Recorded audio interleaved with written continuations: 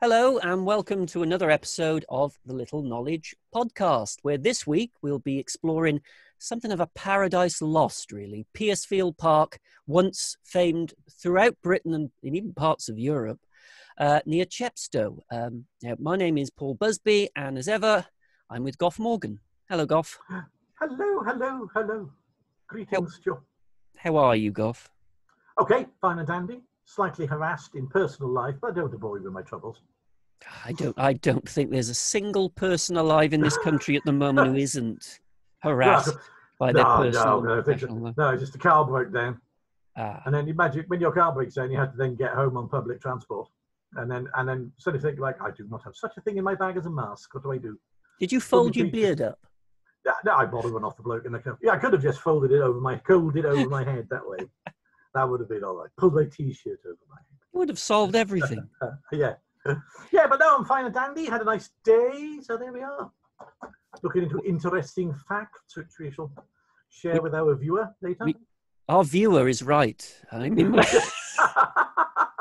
humble viewer, you know of who we speak.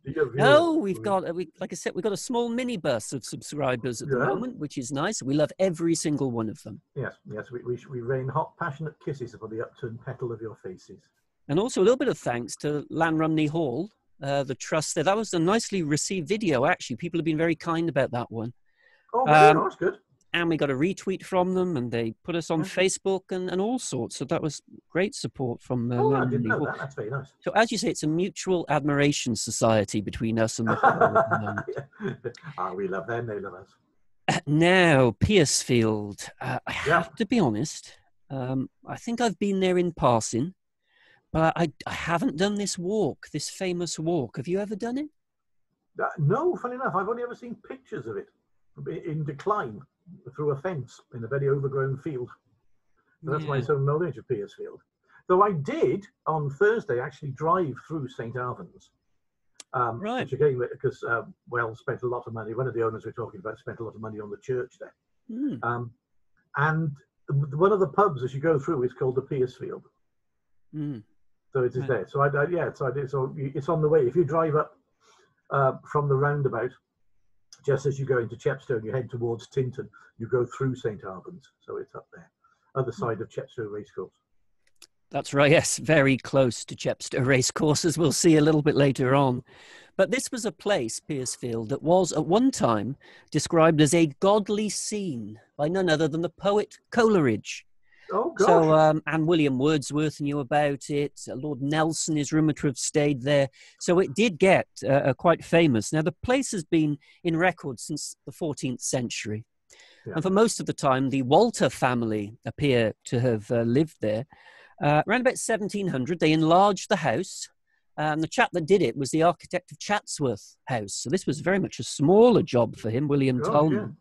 But we start our story with someone always claimed that he was related to the Walter family, but I haven't been able to really corroborate that, but I'm sure some people have, called Colonel Morris.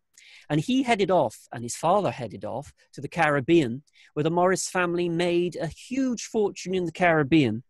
Antigua was where they owned a large estate. And Colonel Morris came back, and he was the one who bought Piercefield for £8,250. In 1740. That's a substantial figure for that amount of time.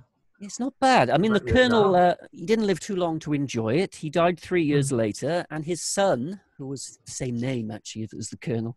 The magnificent Valentine Morris II. So why waste a good name? That's what we say. It's a great name, Valentine Morris. If I'm right, he was, I'm looking at my notes here, former governor of St. Vincent's. You're jumping ahead here, Goff. This is a chronologically marked thing. These are spoilers. He will also tell you that if you go to a murder mystery, you will find out who did the murder in about the 20th minute. But no, you're absolutely right. But the fact that that's known suggests that Valentine Morris did leave a mark, didn't he? Yeah. I mean, he was quite well known. I came across him in a sort of a previous existence of things I was researching. But Valentine Morris was, I tell you what, let's get a little picture of him up here. It's a very romantic character in many ways. There he is. Oh, gosh. Fellow. There's Valentine Morris. And he was very romantic in his outlook, and he decided to redesign the grounds of Piercefield in an extraordinarily new way, embracing nature, that sort of thing. But he did it with help from a poet called Richard Owen Cambridge. So it's a poet's input has gone into these grounds and these gardens. It's near the Wye Valley, so it just caught the big Wye Valley the first tourist industry to start up there with Tintern Abbey and all of that sort of thing. And for a while, Piercefield was right up there with Tintern for visitors and reputation. So what Valentine Morris did was let's get that a little bit bigger. He embraced nature. He used nature. So there were no statues, nothing like that. It had to be as if nature had produced it. And it's such a beautiful part of Monmouthshire. Oh, but it's quite a dangerous part as well. Yeah. For these walks through the woods. You got these two here, this precipitous drop to certain depth. In fact, I read a blog, I was on the internet, about people recently going to Piercefield, and they said, if you don't like heights, you might struggle at times. Oh, gosh. Don't go for but the danger added a certain frisson, you see. Yeah. He had a grotto, which had quartz on the walls, a druid's temple. Oh, really? That's interesting. It's like a mini amphitheatre. Yeah. He had a cold bath, which was a plunge pool with change-in facilities. Oh, God, yeah. Now, this has got a different connotation since the first half of the 20th century, but he had something called the Eagle's Nest, where you could be in the Eagle's Nest and your view, you could see Gloucestershire. Yeah. It was extraordinary. It was a two-tiered contraption. Okay. And let's have a little look. So some of the views, as you can see, were pretty spectacular today. Gosh, that's incredible, isn't it? So you're up there near the Eagle's Nest and you're seeing the Wye, and it's an extraordinary view. Oh, on a clear day, my goodness, the things you can see. So that is you can tell why the poets fell in love with it, can't you? Not if you've got a romantic ruin, but when you've got a valley like that, the Wye Valley is just so absolutely astonishing. Here's one of my favourite bits. This is Lover's Leap. Oh, God. The drop is 180 feet. Oh, my goodness. They deliberately made the railings low to add to the drama. No health and safety. Yeah, the drama of dropping over. Yeah. That road in the distance, that must be the road that's still there that you follow around into Tintern. Yes, I think it probably is, yeah. Valentine Morris at one point had an overhanging branch here, and he asked workmen if they would cut it because it was disturbing the view, but it meant going over the rail and going down 50 feet, and none of the workmen would do it. Yeah. No matter how much money was offered. So Valentine Morris did it himself. He got reins, and he essentially, in the 1750s, abseiled. Good grief. He abseiled down there to trim the tree. Bungeed off Lover's Leap. Bungeed off Lover's Leap. But it's a good job that the tree was there a couple of years before, because on a wander, Valentine Morris missed his footing and plunged over Lover's Leap and was saved by a tree like in a cartoon. Good God. I like to think he sprang back up. Yeah. I'm not sure. He walked out and his legs kept going like that for a while before he suddenly went, ah! This is generally what happens in cartoons, I'm led to believe. But one of my favourite bits, though, that he invented. Oh, this is another view. You also saw Chepstow Castle, you see. Yeah. You were added to the romance. Oh, God. There they all are. The alcove, another one of these spots where you could pause and have a look at the majesty of nature, as long as you didn't plunge to your doom. Yeah. Now, here is, obviously today, Giant's Cave. This was great fun. And this is Giant's Cave. When Valentine Morris designed it, the paths were very narrow and it was single file and a bit more serpentine than they are today. But there you are today. You go towards Giant's Cave, and it's not natural. It's hewn in the rock about 12 yards. So you walk through the cliff, emerging as another beautiful viewing platform. Oh, God. That's what it looks like when you come out today. So it juts out. You've got wonderful views. Yeah. But what used to be there, which isn't now, about here, was an enormous giant. Oh, God. And above his head, like something from Tolkien, he had an enormous boulder, which looked for all the world that he was going to dash your brains out as you came out, or he was going to hurl it into the valley below. Good Lord, that's astonishing, isn't it? Sadly, by 1805, the report is that the giant had no arms. And it wasn't long. Stone up, yeah. It wasn't long before frosts came, and he slowly but surely disintegrated. Yeah. So that's where the giant used to be. Giant's Cave. So it's quite an exciting place he had here. Look at the views. Well, amazing, isn't it? I mean, you could eat those views, couldn't you? Absolutely incredible. Again, nothing formal about what he did, but it was great fun. And he also, basically, he had no idea of business. So he let everyone in. The park was open. And you'd turn up, and servants without livery would appear and offer you refreshment. You weren't allowed to tip them. I know I know that feeling. Right, we've been there. Yeah. We've been there, haven't we? Weren't allowed to tip them, but they would bring you food and they would bring you things. And the inn, I wonder if it's the same one you mentioned, the innkeeper was given full access to Valentine Morris's cellar and food provisions for anyone who wanted food afterwards in the inn that had visited the land. Now, this shows no business sense whatsoever. No. It's the equivalent of Cadw or English Heritage or the National Trust saying, thank you for coming, do exit via the gift shop and help yourself to what's there. Yeah, go. Have a few rubbers. Go on. Have a few rubbers. It's not really... Pencils. They're all right. They're not much. Have a couple of pencils. It's not really a very... It's not really a very successful sort of business model. By the way, when you went near the Giant's Cave, a gardener... You okay? A gardener would appear and you would be advised to, next time you come, bring some gunpowder. Because they had a cannon near Giant's Cave.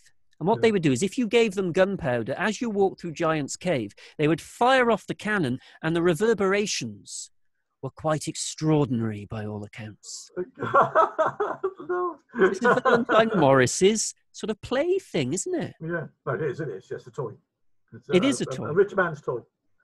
But he did, as you said, he wasn't a very good businessman because he did go bust, didn't he? But, he's 1786, was it? Yeah.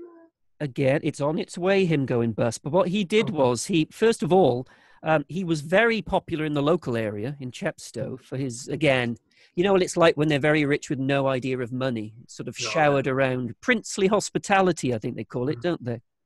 He did that a lot, so they loved him. But also, he was the one, you've mentioned this in the past when we've been in various pubs talking about the roads of Monmouthshire. He was the one that decided to lobby for turnpike roads or roads of any kind in Monmouthshire and Gloucestershire because the roads were so bad. He was the one that went to Parliament to lobby them. And he said, we have no roads of any note in Monmouthshire. And the expert, the officials said, well, how do you travel in Monmouthshire? And Valentine Morris replied, we travel in ditches mainly. Oh, it was him said that, was it? I've heard that quote. You travel through a series of ditches. Yes, the roads are all sunk so much and up the side you would, Oh, gosh, that's interesting. Yeah, you were the one that told me that one. I was surprised to find out it was him as well. Yeah. But thanks to him, over 300 miles of roads were put into Monmouthshire and Gloucestershire. Now, that didn't really endear him to the local gentry, who weren't happy at these new roads going on their land. He was always an outsider, Valentine Morris. Always an outsider. But he reached the stage, also he was addicted to gambling as well. Gambling and gaming. Right, yeah. So as you pointed out... A lot of people were in the 18th century. Seemed to be a big problem amongst the sort of landed gentry and sons and daughters of families going bust. Yeah, if you had the money, you didn't always keep it very often, did you? It was part of the Grand Tour. You went off on the Grand Tour and you spent most of your time floating around casinos. I mean, when you finally got to Venice at the end of vast casino in the 18th century. Well, actually, it was one vast brothel with a casino. So yeah, it was such part of their industry at that point that the gambling tables couldn't operate unless an official state senator was actually occupying the gambling table. And this is no wonder people like Morris like this, and they were the people who had gone over through the systems on the Grand Tour, and no wonder they came back with extremely bad behaviour. questionable diseases and the habits that lasted a lifetime that ruined them. Yeah. Another way, a surefire way of losing money was to stand for Parliament. And Morris had decided that that was the next step for him. And fortunately for him, there are very few contested elections in Monmouthshire in the 18th century, but this was the most famed of all of them. Because in 1771, the County of Monmouthshire MP, Colonel Thomas Morgan of Tredegar, died at the age of 44, and there was an opening at last. Now, Colonel Thomas believed, well, the next MP will be his younger brother, John Morgan, who ended up living at Rupera Castle. And Valentine Morris thought, no, actually, I'm going to stand. We're going to have a contested election for a change. He rightly pointed out that John Morgan of Rupera was already an MP. You see, it was the 2 seats. Well, no, he didn't want 2 seats. Oh. He wanted the prestige of the county seat. Today we see seats in terms of safe seat or marginal. Back then you had borough and county, and the county held more prestige for some reason. Oh, good. Goes back to the old Knights of the Shire, that Tudor idea that you're representing a county, rather than a borough or a town. That's a strange idea, then. It goes into the snobbery, and the Morgans believed that they were basically entitled to the county of Monmouthshire seat. Now, Morris had the backing of the Duke of Beaufort and Lord Abergavenny. Now, I think the Duke of Beaufort basically wanted to see a Morgan lose than necessarily wanted to see Morris win. Yeah. The Morgans had the Hanbury family, and Clive of India, Lord Clive, who at one point offered £52,000 to Valentine Morris to buy Piercefield, but the deal fell through. Well, that would have solved his money problems, wouldn't it? Yeah. At the last minute, swung his support to the Morgans. So Morris lost Clive of India, but he was always up against it, taking on a Morgan in Monmouthshire, they fight dirty. Oh, yeah. And some of the stuff that was thrown around by Valentine Morris didn't help that Valentine Morris made this impassioned plea. He said to the electors of Monmouthshire, use your independence. Don't vote the way you usually do. Cast off your shackles. Now, for a slave owner to say that, that was manna from heaven for the Morgan campaign. Well, quite. Who responded with these wonderful, well, not wonderful, it's a pretty dirty campaign, these verses, these songs that have survived. So a little bit of it says this: no upstart Creole shall this county control, though ever so active and eager. What are sugars and rum to the excellent stum and the home-brewed ale of Tredegar? In a far distant land, my friends, as I hear, he keeps many slaves, and I own that I fear he who makes men slaves there would make them so here. Oh, that's a very, very interesting little line, isn't it? It's a dirty old battle, isn't it? Yeah. Dirty old battle, but it ended the way these sorts of battles usually end. First of all, Morris wanted the writ to be read in Usk, Beaufort territory, not in Newport, which you may as well rename Morganville. Yeah. Morgan stronghold. But in the end, the result was Valentine Morris 535, John Morgan 743. Oh. So it was spirited attempt. Yeah.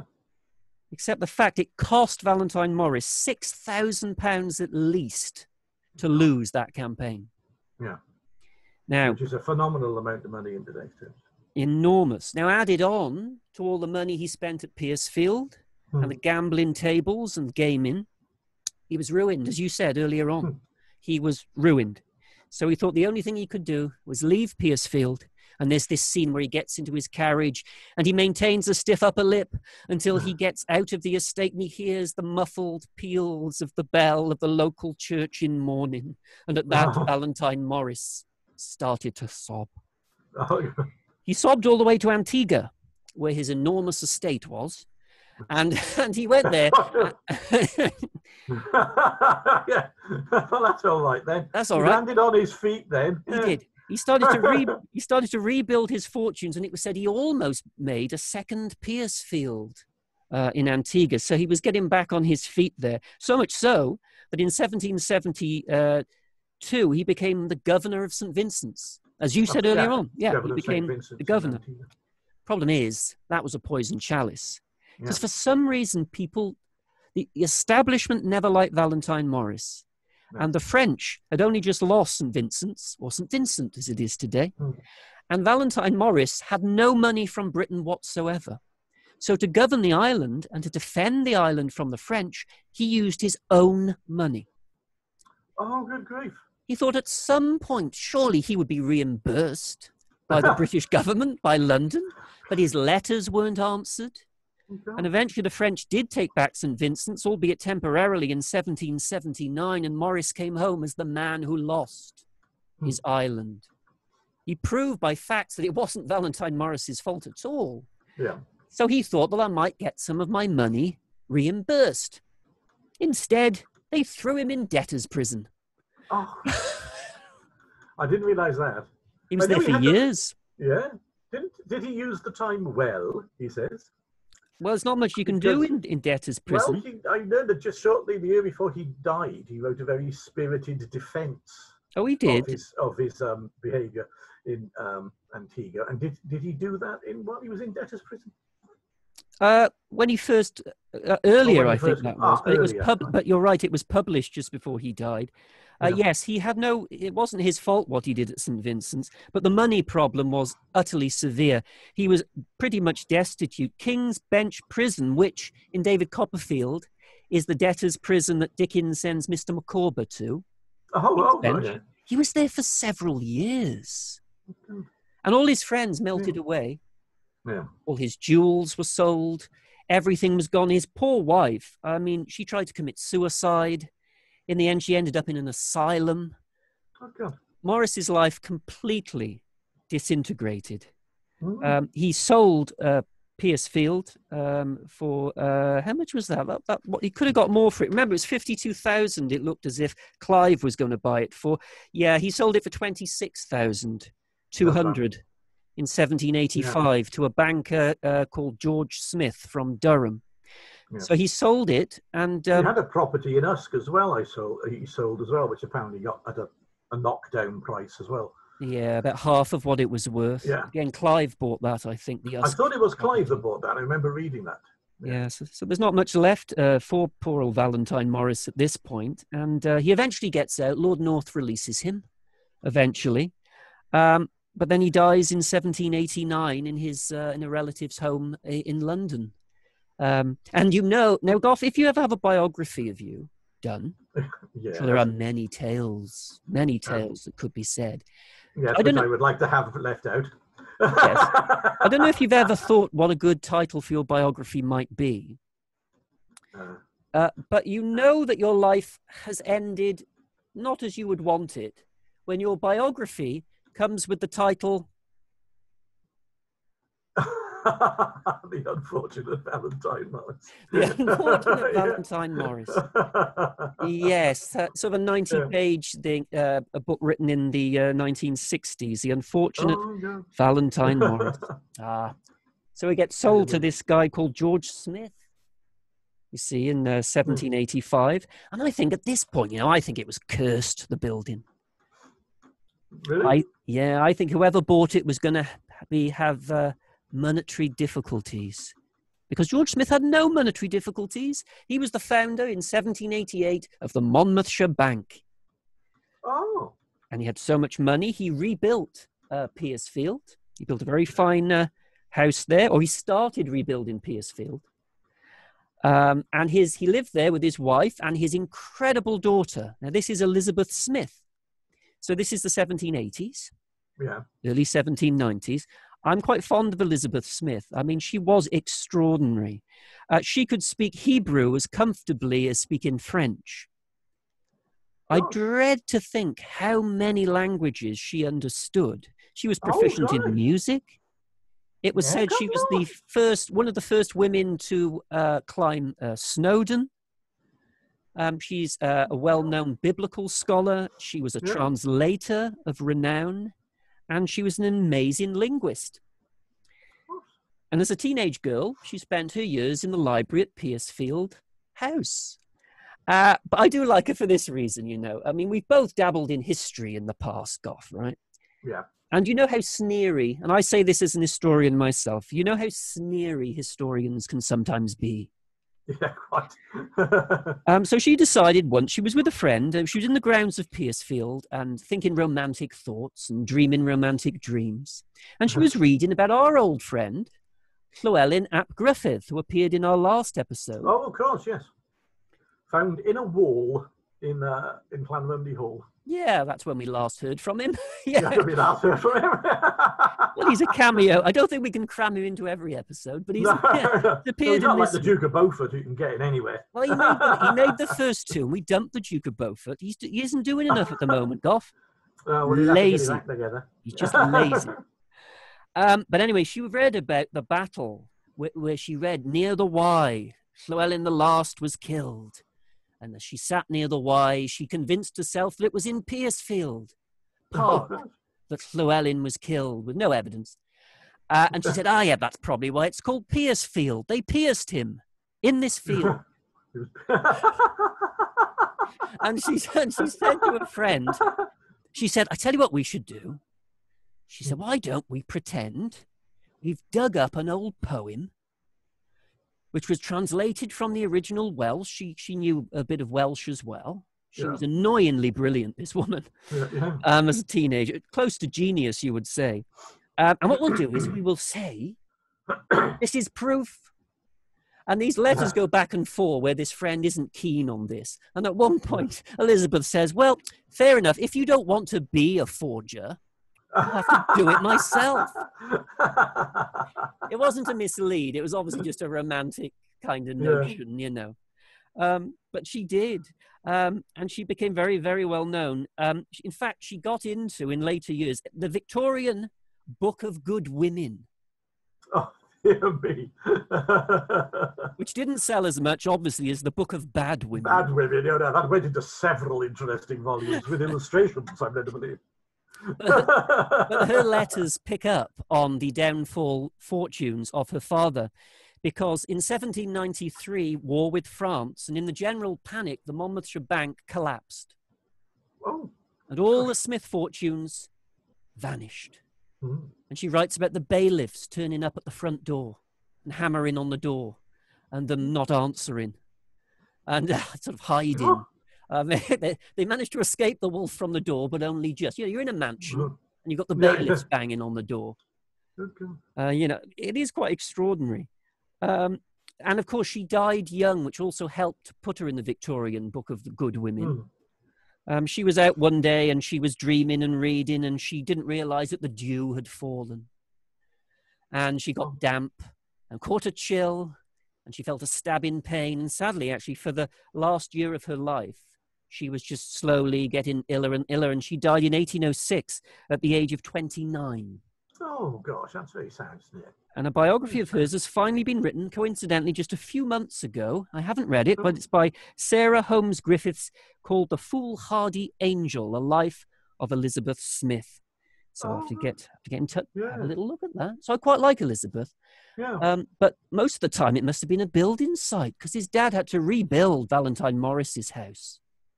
Oh, right. Because it was never about the house, Piercefield. It was always about the park. Yeah. No one really cared that much about the house. Yeah. So this is what happened. This is how it looked when the builders were eventually finished. Right. That's interesting. Smith did this bit, main bit. The famous Sir John Soane was the architect of this, but the Smiths left before it was finished. They left in 1794. And so Colonel Wood took over, and Colonel Wood finished it by doing these pavilions. The pavilions I've aimed, yeah. One used to be a ballroom. Oh, gosh. And the architect for that was a guy called, Joseph Bonomi. And Joseph Bonomi's claim to fame was that he appears in Sense and Sensibility. Oh gosh. He has a name check. Robert Ferrers, showing off and lying to Eleanor Dashwood, says that he's hired Bonomi to build him 3 mansions, but I rejected all of them because I far prefer a cottage. He lies to the cottage dwelling Eleanor Dashwood. So there we go. And Wood did a fair few things, and he was the MP. He was an MP for Newark, I believe. But he wasn't as famous as when he sold it for £90,000 over dinner. How many? In 1802, for 90,000. 90,000 over dinner. Over dinner. He sold it to Nathaniel Wells, which I think, Goff, is where you are going to come in. Am I? Well, a little bit. Because Nathaniel Wells... I thought you were going to do Wells. It's very intriguing, a business, because you touched on it earlier on, that there is... throughout Monmouthshire and throughout the area, really, there is this background of slavery money, which is floating around in there. And Valentine Morris, again, you mentioned, an awful lot of the money for Piercefield House came from from the slavery money put into it. And a hell of a lot of basically Monmouthshire residents owned slaves. It has been a real surprise to me to discover this. We've sort of put our slavery history aside in this country because we think that we were very altruistically stopped it. Well, we only stopped it in the mainland. We allowed people to continue owning slaves in the colonies for a very, very, very, very long time afterwards. And it's not until you get to actually until 1834 when the government finally had enough of it, sort of as an issue, and shut the system down. You were no longer allowed to own slaves anywhere in the empire, and they paid out compensation for it. So Wells was one of the people who were compensated as a slave owner at the time. There were, I just checked my notes, there were 15 compensated slave owners in Monmouthshire in 1834. Remember, this is only 5 years before the Chartist uprising in Newport in 1839. There were 15 people who owned between them 2,025 slaves in the West Indies. That is astonishing, isn't it, in Jamaica around that? There's a chap called Thomas Philpotts owned the most. He owned 772. And the fewest ones I can mention was a chap called James Jenkins, who I'll come back to later on, who only really mentions about 4, and others he has, but he actually has named those it was interesting as well. So I'll come back to that. Yeah, but Wells himself, though, is particularly interesting because he was the son of a slave. His mother was called Juggy. Yes, yeah. And though he had sisters, they weren't going to inherit. His father had many other illegitimate children all around the place. But he was acknowledged as the heir, and he became the heir of Piercefield. He became Sheriff of Monmouth. So this is a man who was born a slave, of a slave, legitimized, and then eventually, gets Piercefield House. Interesting that he buys the house of another of the Morrises, former slavers as well. So you wonder whether they'd heard of the property, from connections with that. And he comes over. Now you think there was somebody with a slavery background. He wouldn't have been so keen on the idea, but he didn't. He kept all of them. He kept all of the slaves. And he was one of the people who were compensated in 1834 for owning slaves. Now, that is really quite remarkable. It is fascinating. I mean, you're right. I mean, like you say, first black sheriff in Britain in 1818. Yeah. The second black commission in the British Armed Forces in 1820. I mean, extraordinary. He does seem to be remarkably accepted into society. In fact, he was a magistrate, so he had power over white people, but back in the Caribbean, if that wouldn't have happened. No. It would. Very odd. Do we know? Have we got any pictures of Wells? There is no known surviving picture of Nathaniel Wells. Fascinating, because you wonder. Because also we talk a lot nowadays about identity politics, and he doesn't seem to identify with his mother's side of his origin, does he? He definitely identifies with his father's side.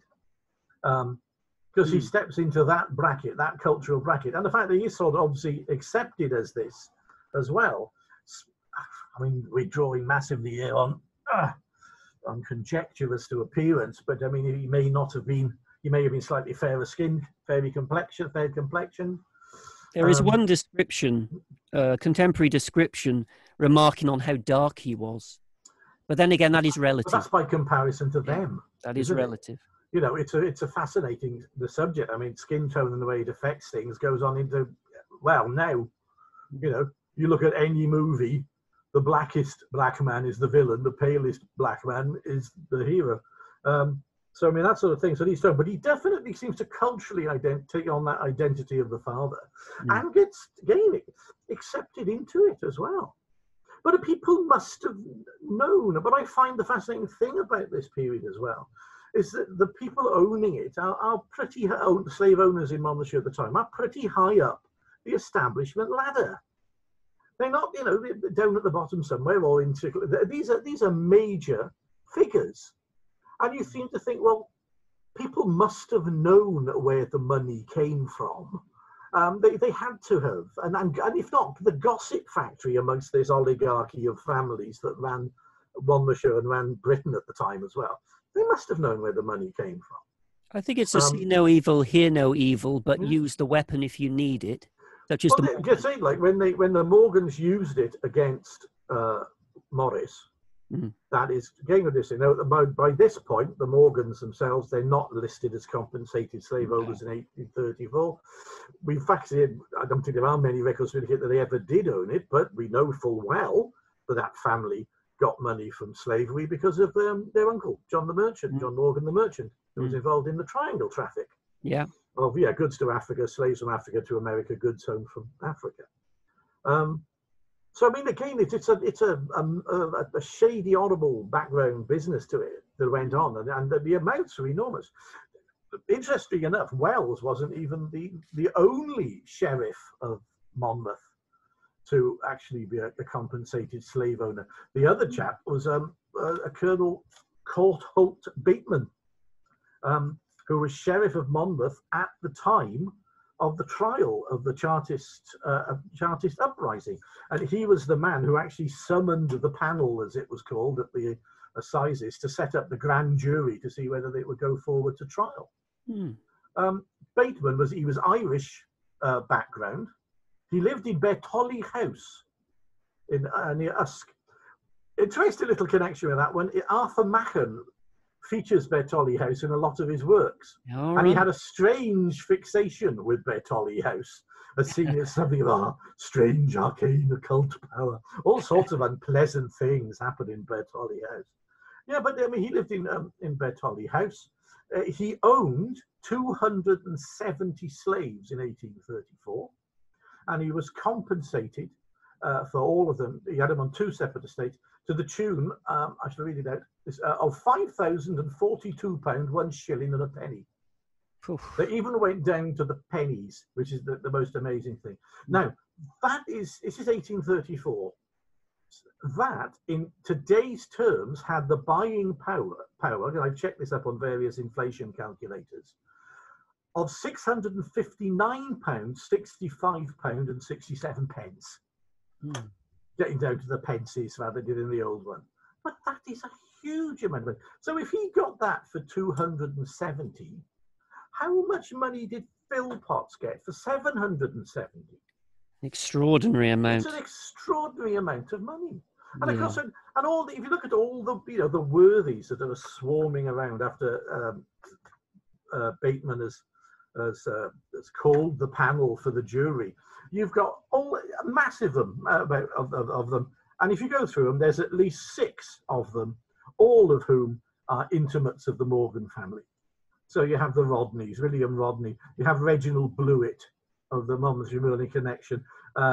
Samuel Humphrey, who was, now, what's it? Brother, I always get mixed up with this. And Humphrey's relation to Sir Charles was... Humphrey married into the family. So, son-in-law? Brother-in-law to the Sir Charles you're thinking of. Brother-in-law to Sir Charles, I always get that mixed up. Octavius Swinnerton Morgan Esquire, who of course is Sir Charles Morgan's son. Another name not necessarily, I don't know if they are connected or not, but you had John Etherington Welsh Rolls of the Rolls-Royce family is there. So he's one of the people on the trial of of the Chartists as well. But on this list, there's a little interesting quirk. You remember I mentioned a chap called James Jenkins, who is listed as having 4. Now, James Jenkins dies at the same year as William Morris, more or less, 1786. And in his will, he leaves various slaves to a lady friend in the West Indies, Miss Dorothy Ducommon. So he leaves certain things. He leaves his houseboy, his Negro boy, as he's referred to her, and various other properties eventually get sold off as well. And they mention 4 slaves by name, and there are others by indication, but they only mention name. But the name, quite fascinating. James Jenkins named 4 of his slaves in the West Indies: Pembroke, Monmouth, Newport, and Cardiff. That was their names. That was Cardiff was the slave boy that got left to Dorothy Ducan. And before that, just what you say, Valentine Morris's slaves were called Beaufort, Piercefield, and Chepstow. Generation before, yeah. Oh, ridiculous! Yeah. I mean, I'm sort of vaguely horrified by it. It's what you'd name a racehorse or something. It's not. These aren't people's names. No, they're slave names. They're brand names that you stick on them, branding your property, your background. James Jenkins' property in there was Llanblethian Hill. So again, rather like Morgan, so Amy Morgan and his various estates named after places they came from. But the interesting thing about James Jenkins died in 1786, and he has surviving brothers and sisters. And the sisters get £25 each. His brother gets £10 each. But his brother is called John Jenkins. And if you look down the list of worthies at the grand jury, the grand jury panel, there is John Jenkins Esquire. Mm. Now, I doubt it's the same person, but all they seem to know about James Jenkins is that he was a family in Abergavenny. Mm. So he's a Monmouthshire family. They say the site I was looking at, which is, oh dear me, I've lost the thread of the title of it. Now, what was that site we were looking at, Paul? I'll put the link in the description below. Well, the site says that they're a family, but they still can't track down the descendants of James Jenkins. Wow. So wouldn't it be interesting? There's over 40 years gap. So if it is the John Jenkins that's mentioned in the will, John Jenkins Esquire, then he must have been a very young brother and quite an old man in his 60s or 70s by the time he gets to the trial. But it's perfectly possible it could have been a nephew. Yeah. Well, I think... No, again, this is just speculation, but isn't that fascinating? Because, again, to be called Esquire means you were of gentlemanly stock. Yeah. And interesting where the money might have come from. Well, I think there's definitely an episode on that alone. I think the Chartist trial and the local worthies. As far as Wells got, but the irony of it, the Chartist uprising was about the enfranchisement of ordinary people, and one of the people sitting in that courtroom owned 272 people. I beg your pardon. I must get his crimes right. I got the number wrong there. But he owned 7 years before he did. 270. Yeah, awful. Yeah. Well, Wells, of course, also got money for his slaves, as you say. Yeah. He had lots of children. He had 22 children, and it was said if you went to Pierce, so he got up very early in the morning. Mrs. Wells must have got up quite late. If you went to a Piercefield house, you sometimes had a tour inside. You couldn't go into some of the rooms because they were full of little Welleses. But Nathaniel Wells continued the tourism. So from about 1750 to 1850 was when Piercefield tourism was at its peak.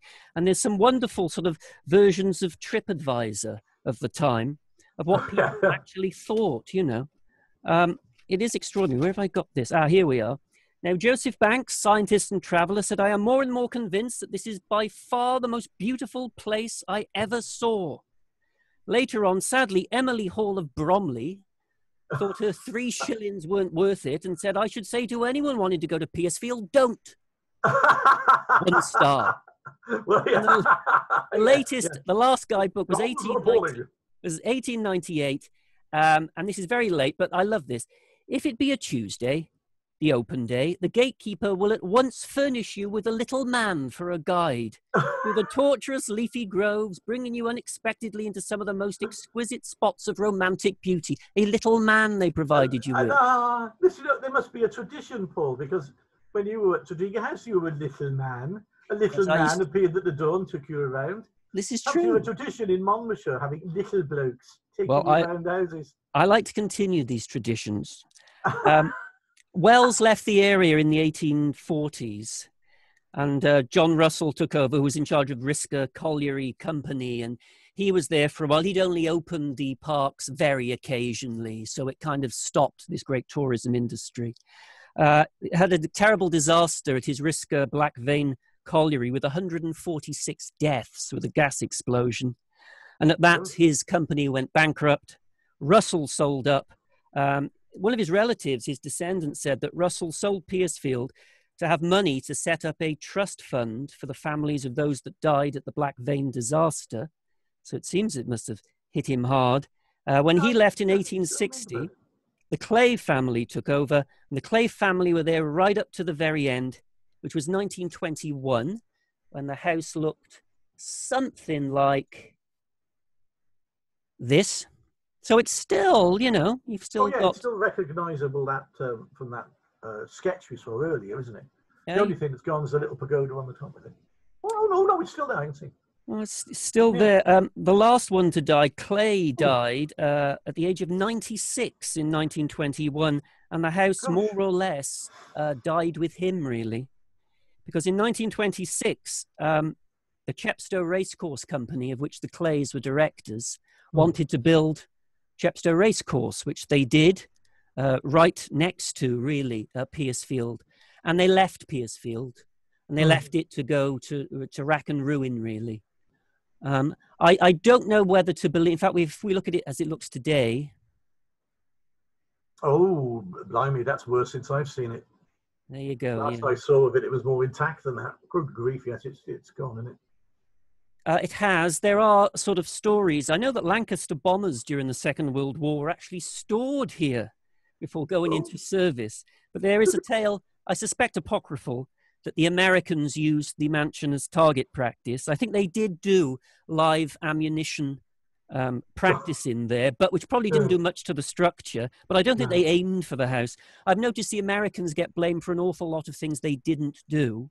Yes, quite. The most famous of that was Rupera Castle near Macon, the old Morgan home or second home. Yeah. And for years, certain local people would say, the Americans burnt it down. The fire took place the night before Pearl Harbor, before the Americans were even in the war. So that's right, yeah. But it does look in such a terrible state. It's owned by the Rubens brothers now, who again have... people are trying to save it, but it's in a very bad way. Well, where would you start, really? Yeah. I mean, it's a whole different ball game to saving something like Llanrumney Hall or Cefn Mably, is it? I mean, it's a complete rebuild virtually. As ever, it's the park remains more important than the house, I suppose. Yeah. You wouldn't guess this, Goff, because it's subtle, but this is a Lamy stock photo. Did you see that? I did just spot it. I thought it might have been. I didn't like to say anything. You've got a good nose. You've got a good nose for these. I can... But this is the best picture I could find, because you see Piercefield here. Yeah. How beautiful it still is all around. Yeah. But this is Chepstow Racecourse. Oh, right. Now I know it. Yes, now I can see exactly where. So it really is very near, isn't it? Yeah. Yeah, very, very near. So I haven't been, as I said, to Piercefield, and it is something of a paradise lost. As you say, you can't always have a happy ending, can you, Goff? You can't always.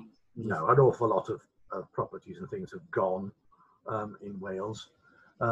It's just the nature of the beast, I think, particularly in Wales. Is an awful lot of the big families just didn't stay after a certain point and left.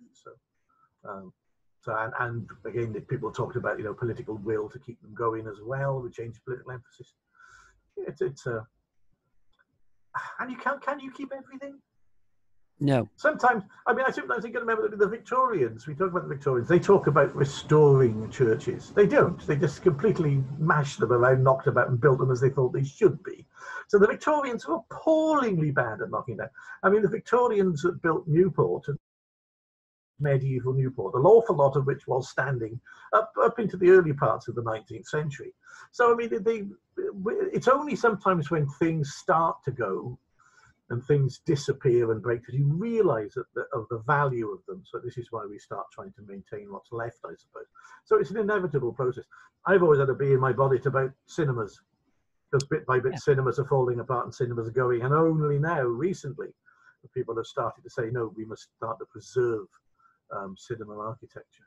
Well, there's another episode waiting. Well, thank you, Goff. That was great. Lovely.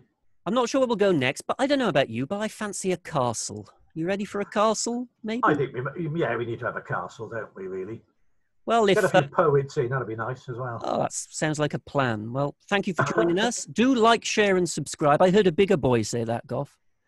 All YouTube subscribers, they like, share, and subscribe. So if you could, we would be extraordinarily grateful. And we shall see you again very soon. Bye-bye. Bye-bye.